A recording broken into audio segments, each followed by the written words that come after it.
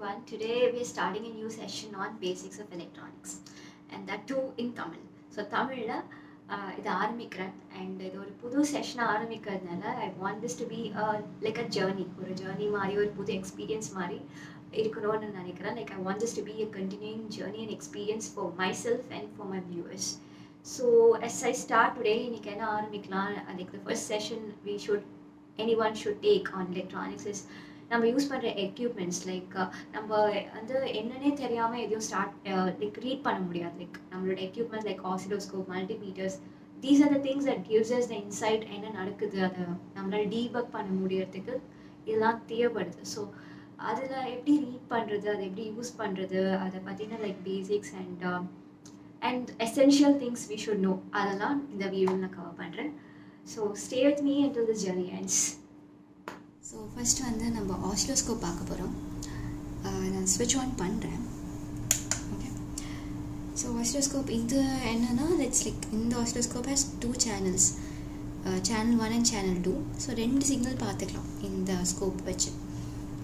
Brand name வச்சு like different brands and different versions have different configurations. But the basic idea of an oscilloscope is to measure the signal, like debug பண்ணுறதுக்கு சிக்னலோட pattern எப்படி இருக்குது, amplitude என்ன, time period என்ன, அது எப்படி repeat ஆகுது, and over period of time நம்ம அதை பார்த்துக்கலாம். So that is a main purpose of an oscilloscope. இதில் 2 சேனல் இருக்குது. ஸோ நம்ம ஒரு சேனல் வச்சு இப்போ பார்க்கலாம். Okay, like 2 channels, one is yellow color, the other one is blue color. நான் ப்ளூ கலர் சேனல் ஆஃப் பண்ணிடுறேன் ஜஸ்ட் ஃபார் அவர் கன்வீனியன்ஸ். இப்போ பார்த்தீங்கன்னா நான் எதுவுமே கனெக்ட் பண்ணலை. Like my ப்ரோப்ஸ் R like here ஃப்ரீயாக தான் இருக்குது. பட் ஆனால் you see some signals, right? It's nothing, it's noise, complete noise. And what's the amplitude? The amplitude of the noise என்னது, லைக் 100 millivoltல இருக்குது. 100 millivoltனால் லைக் இங்கே பார்க்கலாம் ஹரிசாண்டல் அண்ட் வெர்டிக்கல் லைன்ஸ் இருக்குது. So vertical lines வந்து டைம் பீரியட், ஒரு vertical line வந்து time பீரியடோடைய boxes. So 100 millivolt வந்து it's a amplitude வந்து லைக் ஹரிசாண்டல் பாக்ஸஸ். ஸோ இங்கே 2 இது இருக்குது. Like let me zoom in and show you so you'll be able to see. இங்கே கொஞ்சம் கீழே பார்த்தீங்கன்னா இந்த ஸ்கோப்பில் கீழே கொடுத்துருக்காங்க லைக் M50 microsecond இருக்கா. So that is the time period. 50 microsecond, ஒரு குட்டி பாக்ஸும் 50 microsecond in டைம் அப்படின்றது இங்கே சொல்லியிருக்காங்க. So that is 50 microsecond time ஒரு குட்டி பாக்ஸஸும். அண்ட் 100 millivolt, இந்த எல்லோ கலருக்கு பக்கத்தில் 100 millivolt இருக்கா. ஸோ இந்த எல்லோ கலர் சிக்னலில் இந்த ஒரு பாக்ஸ் வந்து 100 millivolt. ஸோ இந்த சிக்னல் வந்து it's less than 100 millivolt, 1 volt கூட இல்லை. So it's like very small noise.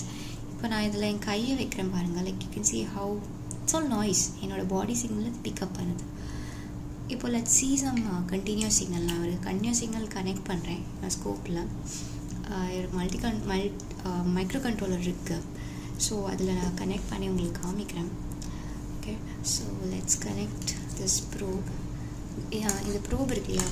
So இந்த ப்ரோபில் வந்து 2 கொடுத்துருப்பாங்க. ஒன்று இந்த black is for the ground and this is the point where we want to check the signal. So இந்த 2 பாயிண்ட்டுக்கு நடுவில் என்ன வோல்டேஜ் இருக்கோ, பொட்டென்ஷியல் டிஃப்ரென்ஸ் இருக்கோ, அது வந்து நமக்கு மெஷர் பண்ணி கொடுக்கும். ஸோ இதை நான் கிரவுண்டில் கனெக்ட் பண்ணுறேன். லைக் விச் எவர்ஸ் யூர் கிரவுண்ட் நீங்கள் அதை கனெக்ட் பண்ணிக்கலாம்.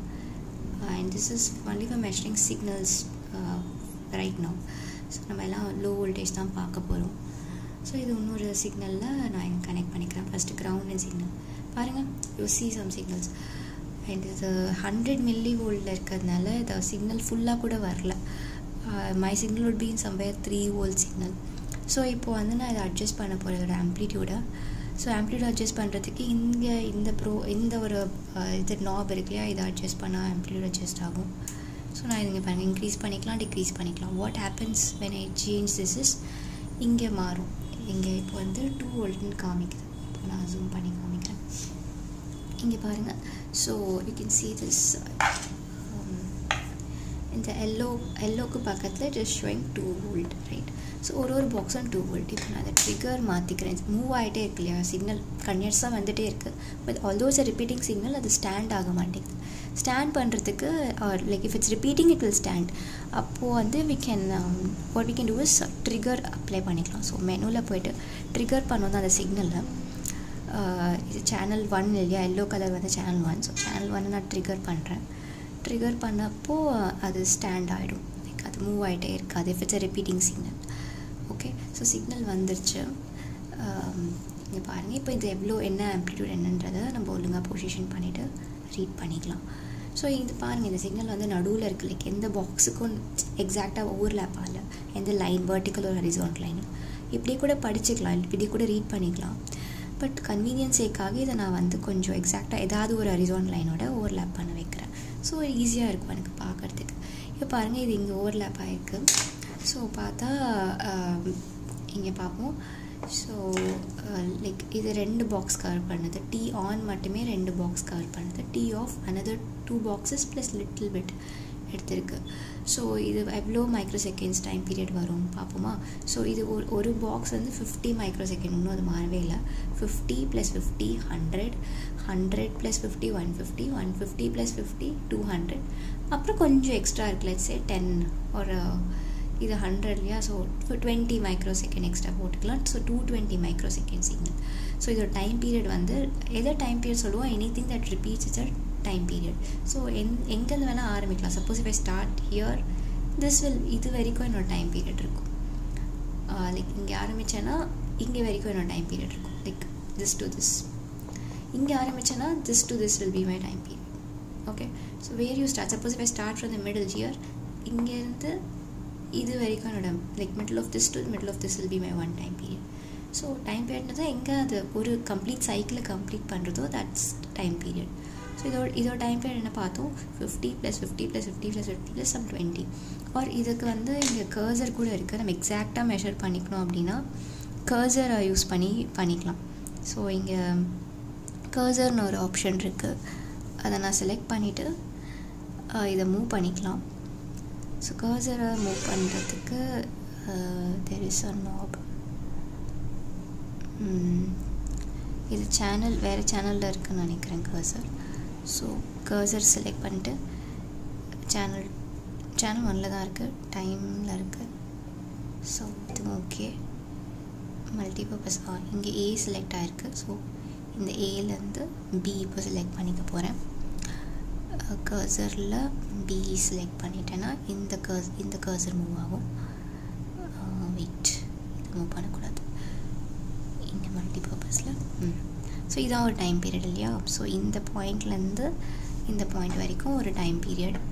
ஸோ இதோடைய டோட்டல் டெல்டா எக்ஸ் பார்ப்போமா. டெல்டா எக்ஸ் பார்த்தா இங்கே 0.217 மில்லி செகண்ட்னு சொல்லியிருக்காங்க. ஸோ நம்ம எவ்வளோ கேல்குலேட் பண்ணுவோம், நம்ம கேல்குலேட் பண்ணும் போது we got in microsecond, 220 microsecond something we got. 220 microsecond is nothing but 0.22 millisecond. So approximately that is the same thing. அது microsecond and millisecond கன்வெர்ட் பண்ணும்போது 0.217 வந்துடும். ஸோ ஃப்ரீக்வன்சின்னு பார்த்தோன்னா 1 divided by time period. So இதோட frequency பாருங்கள், 1 divided by 0.217 எடுத்தோன்னா it's giving 4.6 kilohertz. இந்த சிக்னலோட frequency 4.6 kilohertz. So எல்லா சிக்னலுக்கும் ஒரே ஃப்ரீக்வன்சி இருக்காது, நம்ம வந்து நமக்கு தேவையான டைம் பீரியடுக்கு ஏற்ற மாதிரி அதை அட்ஜஸ்ட் பண்ணிக்கலாம். இப்போ நான் டைம் பீரியட் பாருங்கள் மாற்றிட்டேன், 200 மைக்ரோ செகண்ட். ஸோ ஒரு பாக்ஸும் 200 மைக்ரோ செகண்ட் இருக்குது.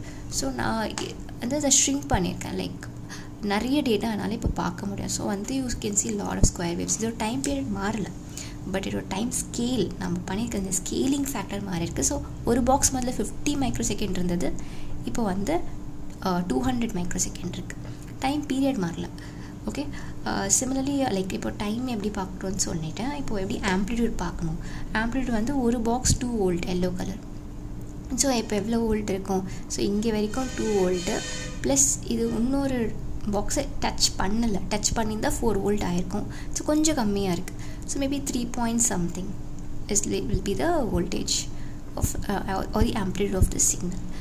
இதை வந்து நம்ம இந்த கர்சர் வச்சு கூட மெஷர் பண்ணிக்கலாம். அப்படியே கர்சர் போயிட்டு டைமுக்கு பதிலாக நான் வந்து இங்கே சேஞ்ச் பண்ணிக்கிறேன். வோல்டேஜ்னு வெறும் லைக் வோல்டேஜ் மட்டும். ஸோ வோல்டேஜ் மட்டும் வச்சுட்டு இப்போது நான் இதை மூவ் பண்ணேன்னா த கர்சர் மூவ்ஸ் லைக் திஸ். பியை வந்து எக்ஸாக்டாக இங்கே வச்சுக்கிறேன் அண்ட் ஏயை வந்து மேலே வச்சுக்கிறேன். இப்போ பார்த்தா what is the delta Y 3.36. So 3.36 is the voltage between these 2 points. அவர்கள் கற்கும் நேரம் இது, அவர்களை சம்பாதிக்க தள்ளாதீர்கள். It's a time for them to learn, don't push them to earn.